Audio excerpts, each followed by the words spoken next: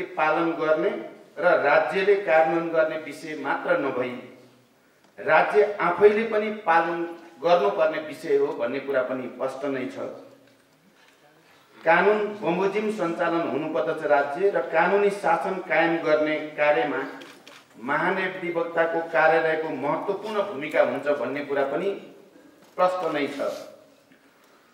फौजदारी न्याय प्रशासनको सबलता र प्रभावकारितामा नै सरकारको सक्षमता लुकेको हुन्छ। दण्डहीनताको अन्त्य, स्वतन्त्रतापूर्वक जीवनयापन गर्न पाउने नागरिकको हक संरक्षण तथा कानुनी शासन प्रभावकारी फौजदारी न्याय प्रशासन बिना सम्भव छैन। राज्यका निकायहरूलाई कानुन बमोजिम कार्य गर्न राय सल्लाह दिने र नागरिकका हक अधिकारलाई संरक्षण गर्ने तथा आपराधिक कार्य गर्ने व्यक्तिलाई कानुन अनुसार अभियोजन गरी कानुनले तोकेको दण्ड सजाय दिलाई कानुनी शासन कायम गर्न व्यवहारमा गराउने दुवै कार्यमा महान्यायाधिवक्ता र सरकारी वकिलहरू राज्यको तर्फबाट पहरेदारका रूपमा रहेका हुन्छन्। व्यावसायिक प्रकृतिका छन्।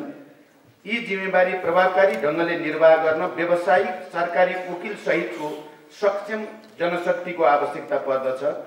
सक्षम जनशक्तिलाई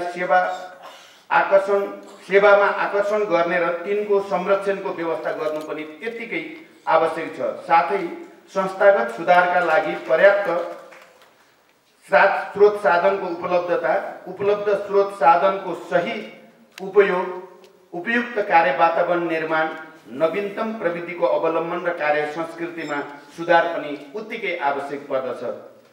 विश्वव्यापीकरण, आधुनिकीकरण, विज्ञान र प्रविधिको विकास तथा त्यसले फौजदारी कानुनको क्षेत्रमा पारेको प्रभाव तथा फौजदारी न्याय प्रणालीका सन्दर्भमा भएका मानव अधिकारका सिद्धान्तहरूको विकासले सरकारी वकिलहरूको कार्यमा थुप्रै चुनौती तथा अवसरहरू पनि सिर्जना भएका छन्। अपराध गर्ने व्यक्तिहरूले नयाँ नयाँ कार्यशैलीहरू अपनाउने गरेका छन्। सङ्गठित वा समूहगत रूपमा अपराध गर्ने प्रवृत्ति र परम्परागत अपराधहरूमा पनि आधुनिक प्रविधिको प्रयोगले अपराधको अनुसन्धान, अभियोजन तथा बहस पैरवीमा जटिलता र चुनौतीहरू थपिएका छन्। यी चुनौतीहरूसँग जुझ्न सरकारी वकिलहरूको साङ्गठनिक संरचनामा परिवर्तन र सरकारी वकिलहरूको दक्षता र क्षमतामा अभिवृद्धि त्यत्तिकै आवश्यक छ। सरकारले यी विषयहरूमा उच्च प्राथमिकता प्रदान गरी सरकारी वकिलहरूलाई संविधान र कानुनले सुम्पिएको गहनतम दायित्व निर्वाह गर्न सक्ने गरी सहयोग गर्ने, समयानुकूल भौतिक स्रोत र साधन उपलब्ध गराउने, महान्यायाधिवक्ताको कार्यालयको संस्थागत विकास र भौतिक सुधारका क्षेत्रमा उच्च प्राथमिकता दिइनेछ। सङ्क्रमणकालीन न्यायका सम्बन्धमा सरकारी वकिलहरूको क्षमता अभिवृद्धि पनि त्यत्तिकै आवश्यक छ। वर्तमान संविधानले अङ्गीकार गरेको सङ्घीय संरचना र समावेशिता अनुरूप राज्यका निकायहरूलाई संरचना गर्ने र ती सबै कार्यलाई समयबद्ध र कानुनी दायरामा सँगसँगै लैजानुपर्ने विद्यमान अवस्था महान्यायाधिवक्ताको कार्यालय र सरकारी वकिलको सक्रियता सरकारलाई बढी आवश्यक परेको छ। समयले प्रदान गरेको यस महत्त्वपूर्ण तथा गहनतम भूमिकालाई अवसरको रूपमा लिई महान्यायाधिवक्ताको कार्यालयबाट सरकारलाई आवश्यक सहयोग हुनेछ भन्ने कुरामा पनि म विश्वस्त छु। हामी सबैलाई थाहा छ र यहाँ पनि त्यो विचार प्रस्तुत भइ नै सकेको छ कि अहिले संविधान कार्यान्वयनको जुन प्रक्रियामा हामी छौँ त्यसमा पनि केही समयभित्रै झन्डै 13 महिनाभित्र 3 तहको निर्वाचन गर्ने आवश्यकता टड्कारो रूपमा हामी सबैले महसुस गरेकै विषय छ।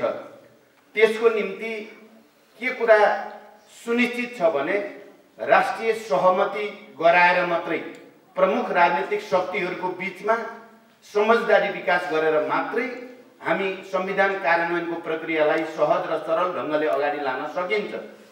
तर यता केही समयदेखि राजनीतिक दलहरूको बीचमा केही विवाद बहस जो देखिएको छ, म के विश्वास गर्छु भने यो विवाद बहस अस्थायी हो र केही दिनभित्रै यसलाई समझदारीको साथ एउटा टुङ्गोमा लैजान सरकार प्रतिबद्ध छ। निरन्तर सरकार सत्तापक्ष र प्रतिपक्षका दलहरूसँग वार्ता र संवादको प्रक्रियामा छ।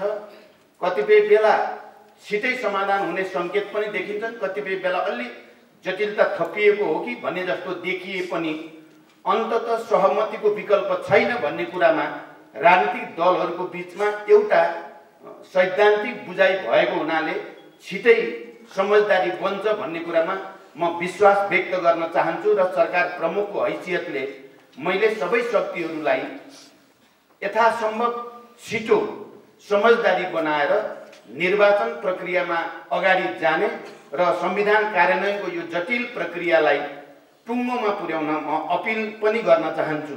यो प्रथम सम्मेलनको यो मञ्चको माध्यमबाट जति छिटो हामीले समझदारी बनाउन सक्यौं त्यति नै देशले राजनीतिक गति लिन्छ र जनताको अपेक्षा अनुसार समृद्धिको दिशातिर हामी बढ्न सकिन्छ भनेर म प्रश्न गर्न चाहन्छु।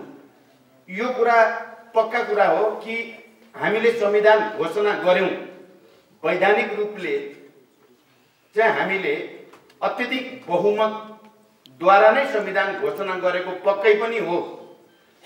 तर नेपालको भूस्थिति र नेपालको जातीय भाषिक सांस्कृतिक बनोटको दृष्टिकोणले हेर्यो भने एउटा समुदाय विशेषले यो संविधानलाई आफ्नो संविधानको रूपमा स्वीकार गर्न सक्ने स्थिति देखा परेन।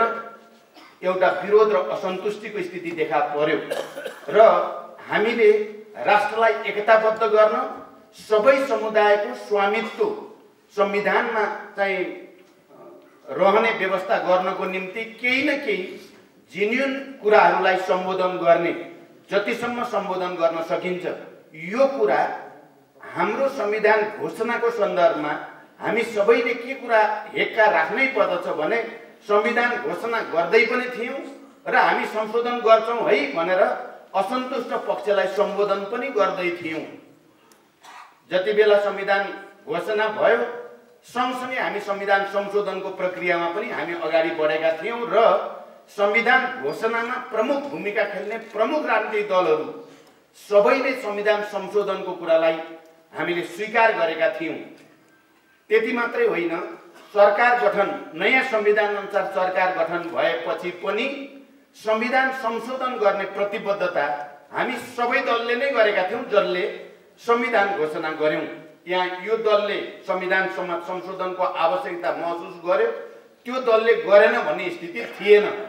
त्यसकारण मैले नेतृत्व सम्हालेपछि मधेस पहाड हिमाललाई एकताबद्ध गरेर हिजोदेखि भन्दै आएको संविधान संशोधनको अधिकतम सम्भावना कहाँनिर छ, सबै राजनीतिक दलहरूले समझदारी बन्नु सक्ने सम्भावना कहाँनिर छ भनेर नै संविधान संशोधनको प्रस्ताव अगाडि सारेको हो, जसले राष्ट्रलाई एकताबद्ध पनि राख्दै संविधान कार्यान्वयनमा सहज होस् भन्ने उद्देश्य राखेको कुरा म प्रश्न गर्न चाहन्छु। तर यसमा वाद विवाद हुनुलाई पनि मैले अस्वाभाविक मानेको छैन।